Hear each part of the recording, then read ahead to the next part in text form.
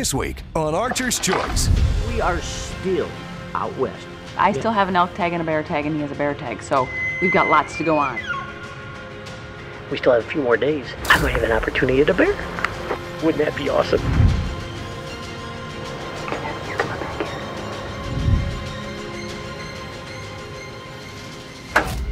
Go west, young men and women.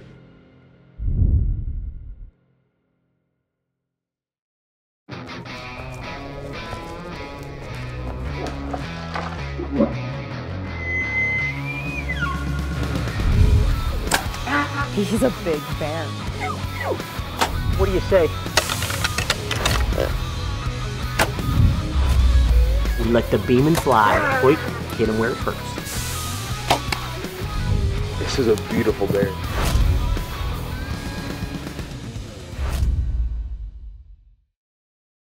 Welcome to this week's Archer's Choice. And this week, well, we are still out west in Colorado. C-O-L-O-R-A-D-O. Are you sure? I think you missed a letter. I'm not going to spell Saskatchewan, I can tell you that right now. I could, but anyways, this is part 2. Last week, We let the beam and fly, and my Hoyt hit him where it hurts. We got fresh elk meat. Oh, look at this. Here's my knock. All right, a breadcrumb knock. Turned it off.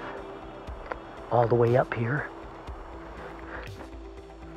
There he lies. Right there, buddy.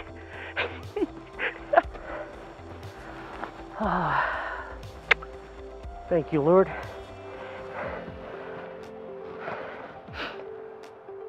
What do you say? We're up here with Fred and Michelle, Full Draw Outfitters. Well, lo and behold, our first opportunity. We counted, it's a legal bull. We let that beam and fly, and that beam and flew, and this bull is down less than 75 yards from where we shot him. you got a beautiful elk. Thank you very much. Filled the freezer up. We have wonderful elk meat. Oh yeah, we do. It's pretty exciting, but there's still. I filled my tag. Yes, you did fill your tag. I still have an elk tag and a bear tag, and he has a bear tag. So we've got lots to go on. Yes, we Full do. Draw Outfitter, Fred and Michelle's, our little piece of heaven, out west. Go west, young men and women, There you go. and so, even older men and women. are you good? Yeah. Are you done? Yeah, I'm done. Okay. We're gonna set up a spy point here and see possibly if we could get a bear hitting on it. We still have a few more days. I might have an opportunity at a bear. Wouldn't that be awesome? And by all legalities, Right. and don't just judge it by Colorado. If you're gonna go hunt another state, find out all your regs because each state could be totally different. A province could be different. So you want to make sure Right. that you know exactly what you're doing. Right, what's legal and what's not. Yep. So where that elk carcass was left, I mean, we took everything we physically As long as you could don't off move of it, we didn't you move remove- it, yep. and we stuck a spy-point camera up. Yep. So we could see what was coming in. Told us a bear was on it right away.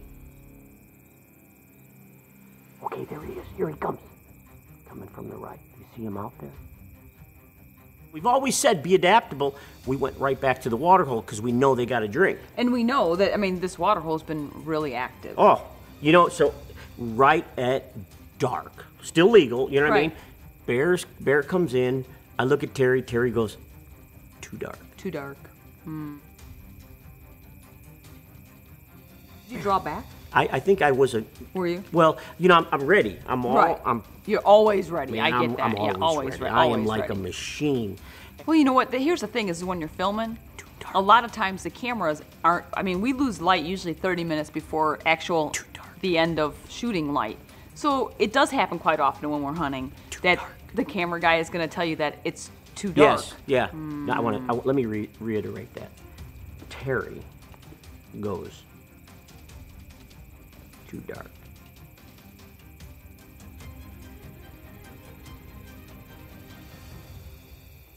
So then Yeah. we get back, and the guys, Andrew and the guys are we like, view the footage. Yeah, and they're saying, Ralph, why didn't you shoot? Yeah, this is why it's always the cameraman's fault. I'm just saying. This is why. I'm watching you, Terry. I'm just watching you. I just want you to know. If you ever say It's too dark again. I'm shooting. The bear, right? The bear. Well, you never know. Let's check. It happens. It's okay.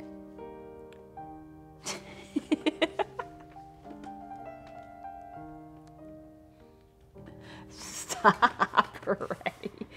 You weirdo.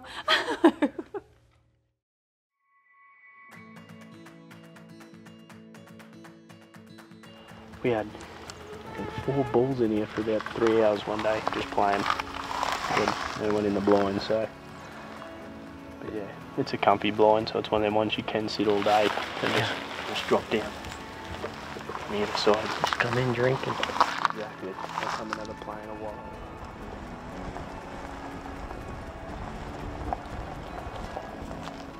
So it's just a really easy spot to be able to run around to. And we can actually drive up to that next one again. So you can really get good at cutting them.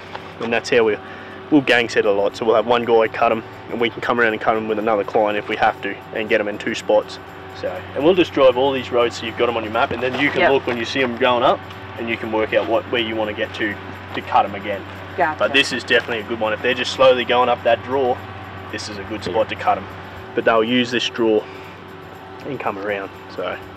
Are they going to use this, or are they going to be on the other side? They come and graze in here, but mainly if they're off that, they're coming up to bed. You can drop down into there and call them straight down to you. Yeah, because your wind's going to be coming this way. Exactly. Let them get past you first and then bring them across. Don't get them too early. Yep. Otherwise, if you're going to have someone calling for you, get them down there. Get them down low and call from up high.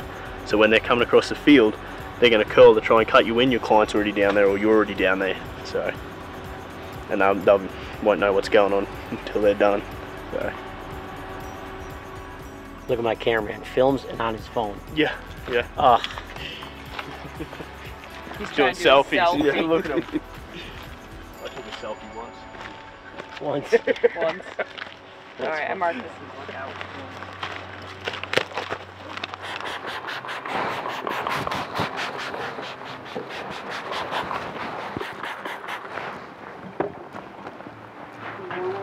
Yeah. Turn around, let me show you something. That is tonight's objective. Here in Colorado, Full Draw Outfitters, Fred Michelle Eichler. You know, a lot of variables come into elks, and whether you're in post, pre-rut, whether you're in the rut.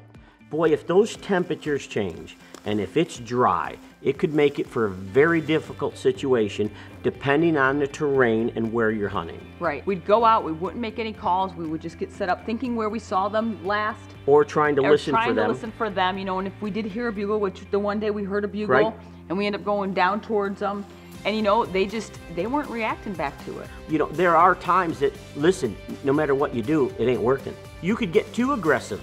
You know, they just may not be in that.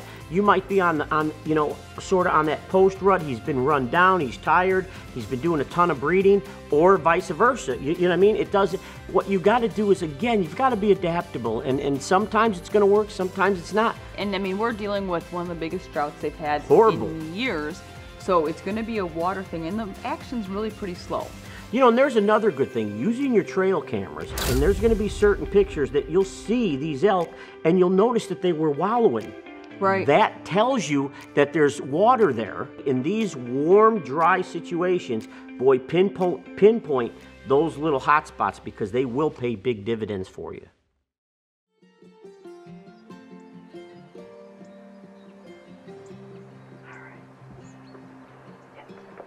About 10 o'clock in the morning. We hunted this morning on the hillside, on the mountainside. Tried to get into some elk. Didn't happen. So now we're going to sit a water hole. It's supposed to be like 90 degrees today, so we're going to sit this water hole. It looked like there was fresh bear tracks and elk tracks in this hole. This is actually Michelle's blind. So thank you, Michelle, for letting me sit here today. We're going to sit here all day and see what happens.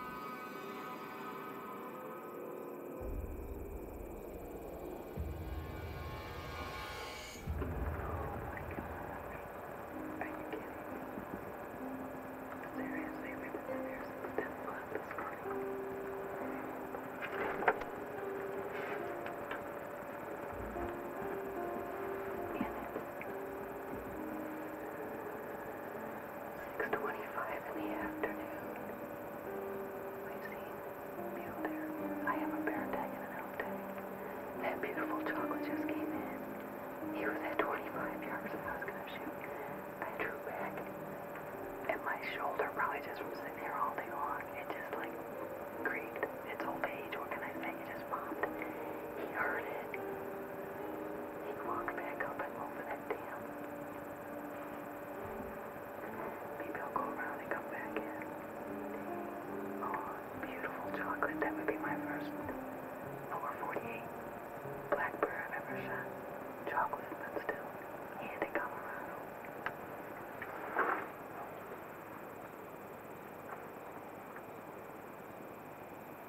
Yeah, he's coming back in.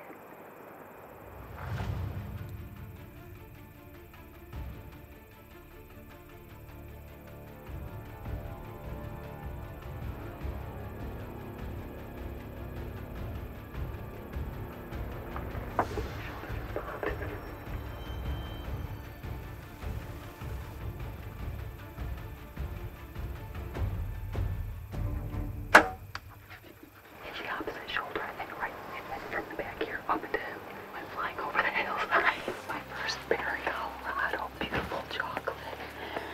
Thank you, Lord, for breaking this crazy streak this fall. Ooh, the shot looked good. He was quartering away, but it was going up into him. He went up over that hill. Okay, sunset is at like 7:04. So, it is. Oh my gosh, my watch ain't working right. Okay, it's 6:37.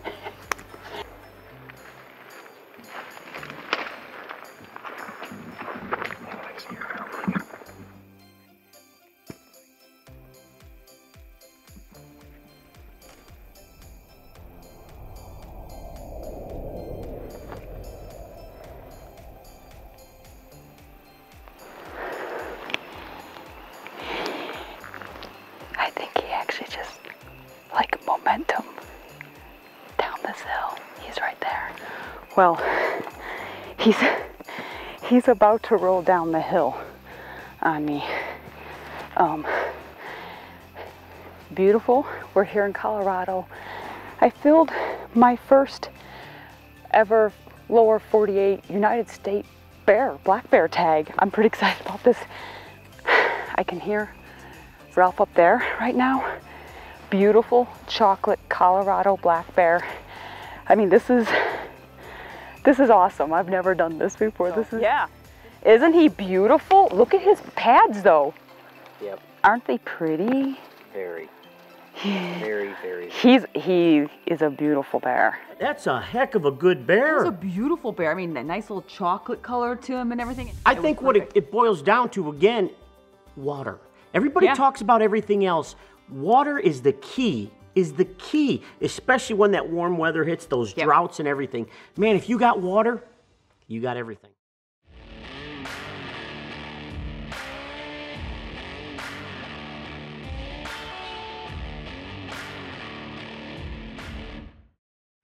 Now, I'm going to tell you something. We've been very blessed to hunt a lot of bears. We have. Yet, this is your first lower 48 bear. It's my first That's lower so 48 cool. bear. I've shot a bunch of bears up in Canada and in Alaska, but I've never shot a bear in the lower 48. So until now. Until now, which was really kind of cool. And he's a beautiful bear, beautiful chocolate bear. I mean, just I can't. He'll look good in the cabin. Yeah, he's just beautiful, you know. And the thing is that once we shot him, we knew that because of the regulations, I needed to contact the game warden right away. Yep. Let him know what's going on, and I have to have that hide and the skull sealed within in 5 days. So again, you know, and why do we keep reiterating this? We just want you all to be prepared. If you start doing a lot of these traveling, please check out the regs. It's real easy to do. Go online. You know, I mean, you get all this. And Bob was he incredible? So Bob Holder is our local game warden, and he came out. He came right to the cabin, and he went through everything and explained everything to us because we had never had to deal with anything like that. And he's pretty. Oh, he's gorgeous. Yeah, he's just a beautiful, beautiful bear. And that's off the video? Yeah, that's actually off the, We film in 4K. And that's actually you can actually take stills off of any frame. Yeah, and the that's guys know how to actually do all off that. a picture off of the computer beautiful. screen. So we can God, actually get a better, gorgeous, man. here's a... That's gorgeous. I'm looking for lip tattoos here Oh, So- Really? And we put them back in here Really? above the, so it's not in Yeah. this, Yeah. not in the fat of that lip, but back in here. This bear's never been Caught. caught. No. He has now. Yeah, no kidding. Now, that's a gorgeous bear. yeah. Gorgeous bear. And even looking at the feet puts him at a 4-year-old. I mean, they get. Yeah, he's got some pretty Yeah. nice paws Got on him. good feet. Yeah. Well, congratulations. Well, thank you That's again. I fantastic. really appreciate it. Thanks You for betcha. coming out. This is actually my first bear I shot. Oh, in the is it States. really? I've shot a pile of bears in Canada. Yeah? In the springtime, never shot one Yeah, in the States. this is the tooth I'm looking for right here. Oh, okay. Okay, that Yep. little premolar. We don't take the canine. Okay. And in the spring, you come back and look under this seal number. Okay. Look under that seal number, and it'll tell you exactly how old that bear is. Awesome. We can give you a range, but that'll tell you exactly. So. Awesome. Ooh, that reminds me. I need to research that. I think he told me that I could go ahead and see how old that bear was. Squirrel moment. Totally a squirrel moment. You actually kind of make my teeth hurt. Yeah. This is exactly what we need right here. You see that root coming out? Yep. They will Really? take the very tip of that tooth to get that age, to get Okay. those rings, okay? Yeah. If I hadn't got that right there, if it had broken or something, then You'd we go the would other have to side. go to the other side, exactly. Oh, look at that tool. Yeah, he actually just took the whole tooth and the root out with it. I have to put I need speakers him. on. I can work on your teeth. No, I'm good. I'm really good. No, He seriously. was complaining about a toothache No, back it's here. okay. Maybe we could go ahead and dig into it. I don't for have him. canines that size. I'm trying to pick up a little extra here. So, On the side. Yeah. What's going on the side? You know, I got to tell you something. Meeting Bob, Mm-hmm. and I mean, wow, this guy's done it for 40 plus Long time. years. He has seen it from day one. I mean, it's just been incredible. And to just have him there, and I mean, we were laughing, learning, and laughing again. And I mean, we just can't thank you enough. Get to know your game wardens. Be transparent with them. And I'm going to Yep. tell you something. The rewards will be twofold. Well, so I mean, we had a great trip out there in We Colorado. really did. We Fred, Michelle, everybody, you know, thanks for helping us out, you know, showing us, giving us ideas where to go. I mean, that is what hunting is all about. The camaraderie, all the laughs, the cries, the ups and the downs. And I mean, that was really, Did you cry? wow, I did. When did you cry? I did. When were you crying? I don't When know. we were leaving. Oh, I was gonna say. Oh, Thinking I that, thought maybe wow, when we we're were not trying gonna to be bring here that for a while. bear back up from the bottom of that canyon. No, I didn't cry. Oh, okay. I did get that out there for you, though. You did. Yes, Yeah. I did. He kind of ran the wrong way. Yep, he Yeah, did. it was bad. But hey, Notice, you got him. Did you notice where my bull went? Yeah. He went, and I told him, you know, just drop so we Yeah. can get him. Yeah. Is that what you told him? I did. Oh. It was a mental telepathy. It was like a male-to-male Dr. thing. Doolittle over here? I was Are you like- kidding me? I was like, before I shoot you, don't run down the mountain. And then I released. So, was. wrap it up. We got a nice bull elk. She got a great bear, and, well, we're heading home. Yeah. So Fred, was Michelle, pretty Full sad. Draw Outfitters, thank you guys so much for helping us out, giving us Yes. some points and some tips on what to do. Where to go? Not necessarily where to go, unless you want to tell him where to go. Yeah, But I we think want to Fred thank you told me where to guys. go a couple times. I'm pretty sure he did. We want to Yes. thank you guys for watching this week's show. We'll see you next week. Same time, Same channel. right here on, On the the Archer's Archer's Choice. Choice. He really told you where to go? Oh, every time I talk to him. Then that $20 I gave him worked? Did you follow his directions? I'm just asking. I mean, I thought maybe, Fred, thanks. Appreciate it.